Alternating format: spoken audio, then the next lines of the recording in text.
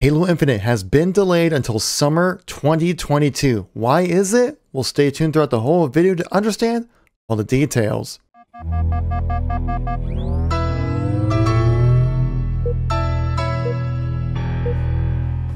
So yes, you heard me right at the beginning of this intro. Sadly, Halo Infinite has been delayed until summer of 2022. This comes to a shock to me, as well as we pretty much thought for sure that holiday 2021 was going to be the release date, but you know what?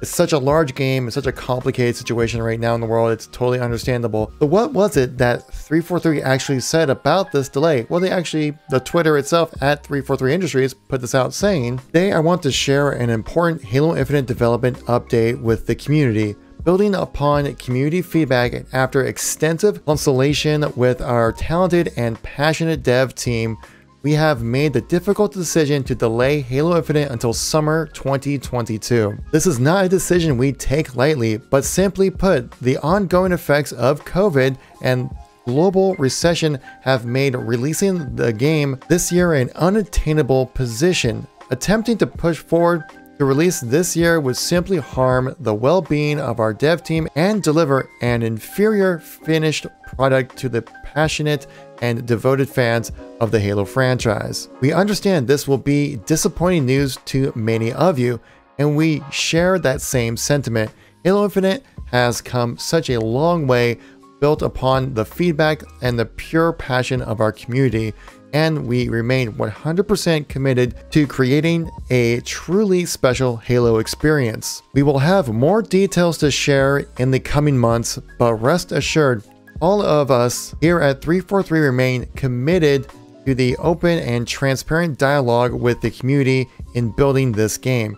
Halo Infinite is your game, your experience, and we promise to make it the best it possibly can be. See you in 2022, Spartans. Chris Lee, studio head of Halo Infinite. This really hits the entire Halo community and honestly gaming community as a whole out of nowhere. It's just a complete surprise. I thought everything was on track. It already had its COVID delay, and it seemed like things were so promising with the game itself. I mean, we've seen some great screenshots as well, and knowing about like the audio update that we recently had, the sandbox update that we recently had as well, it sounded like things were kind of just like reassessed, being put back together, and being something that's actually truly awesome. But game development is messy. With a team so large creating Halo Infinite under the umbrella of Microsoft, there are so many points of view and different teams that need to work with to make this game work out properly. And for what we saw from the gameplay demo of 2020, it certainly needed a lot of work with the pop-in textures and grass and geometry and things like that.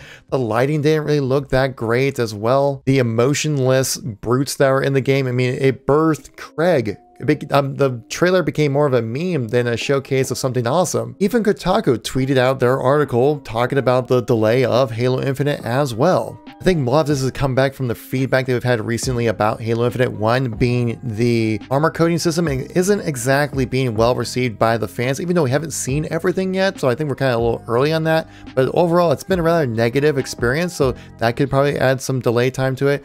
No dual wielding, we know about it, which a lot of fans really want the dual wielding. A lot of fans also want playable elites, which will not be in Halo Infinite. Adding all these things and changing things up within the last year of Halo Infinite's development will incredibly increase the development time, as we do know that Halo Infinite is setting itself up to be the most customizable Halo experience we've ever had. 343 has stated that if you enjoy Halo Reach's customization, well, prepare yourself pretty much, because Halo Infinite's looking to have an insane amount of customization. If you're going to bring elites in with that, you kind of need to have an equal amount of customization, so that would add a lot more dev time to create all the models, all the texturing, all the different armor coatings as well, even if they're still doing that. Like I said earlier, this update really just kind of came out of left field. We didn't really expect this. Thought things were kind of on track, but you know, fans really want everything within Halo Infinite, and so it makes sense to have this delayed, because a lot of backlash from the community about some of the things are not going to be in the game, like the classic shotgun, the classic Magnum, and all the previous features that we mentioned as well, does create a more dev time for them to put these assets into the game. So sadly enough, it's looked like we have to wait a whole nother year at this point now for Halo Infinite to come out. So what can we do as Halo fans? Are we willing to wait until summer of 2022? I think what we could do is probably be a little more active and say like, hey, no, we're okay without these pieces of content within Halo Infinite. because we want to play this game so badly. You know, there's another thing about the environments, talking about how they did much more focus on like the Pacific Northwest style of environments. Most likely mean there won't be like any desert or any kind of huge variation besides like interior Forerunner structures, woodland kind of areas, maybe some snowy areas.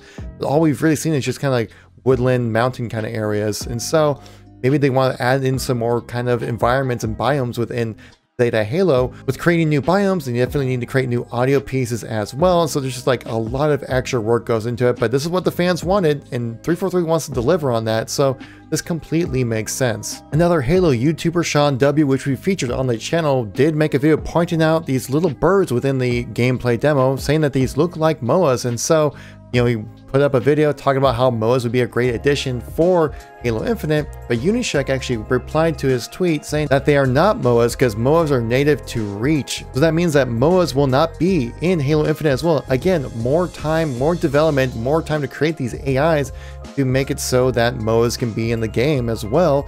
You could possibly, I know that originally they had the idea of it being able to ride a MOA as well, which obviously is a very tricky kind of thing to pull off with a whole new gameplay feature, because some people in the community were quite upset about not having wildlife being more interactive with the world. They're not going to be threatening, at least we know for right now. They don't really sound that interactive and just kind of more set pieces. Why not make a rideable MOA to put into your game to make it more immersive and something you can add in to give players more options of how to play Halo Infinite? That's kind of the idea of Halo Infinite, right? To give player choice at the forefront of the game will give us the choice to ride MOAs. The rest of 343 has been rather silent on this development update. Just kind of threw out this tweet and that was about it. As soon as we know more information, I guarantee I'll let you guys know on this channel. So if you've missed any content from me recently or been on the loop for Halo for the last few days or so, check out the videos on the screen right here if you missed any content from me recently. I'll catch you on the next one.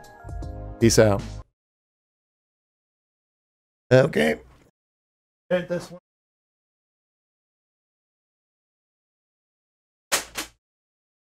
Oh, you're still here.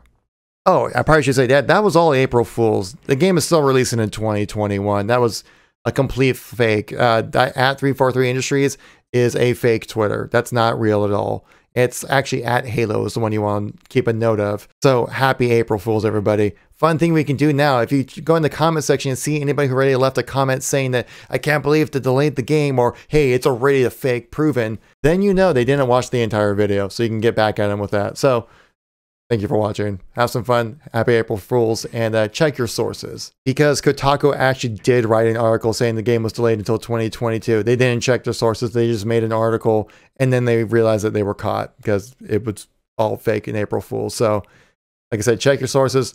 We'll catch you in the next one with some actual news. So.